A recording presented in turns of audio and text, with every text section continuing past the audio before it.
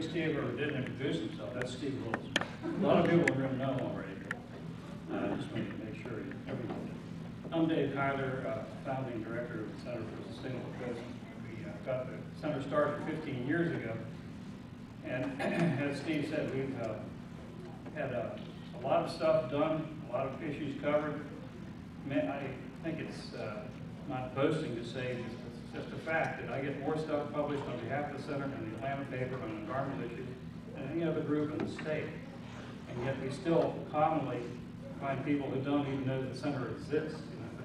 So we are definitely in need of participants at forums like this to get the word out, not just about the center, of course, but about why we exist and the importance of the issues as Steve described them.